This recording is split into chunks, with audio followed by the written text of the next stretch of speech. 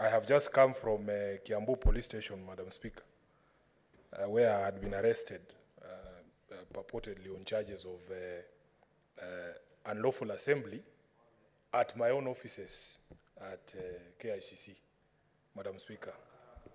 And it absolutely breaks my heart, some of the comments that have come from the chair of the Energy Committee, knowing that I'm a very strong member of that committee. We are working together to make sure that we reduce the cost of living for Kenyans. But even as we do that, Madam Speaker, I believe it is important for those of us who believe that the constitutional rights that we gained through blood and sweat are protected. I hold the position, in fact, Madam Speaker, that every single appendage that God gave you, if you do not use it, it will fall off.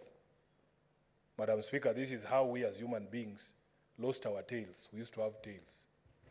And because we were not using those tails, we no longer have tails. In my view, constitutional rights are the same. Constitutional rights are the same. I'm a student of evolution, Dr. Khalwale. So even these rights, the exercise of these rights is what gives them life.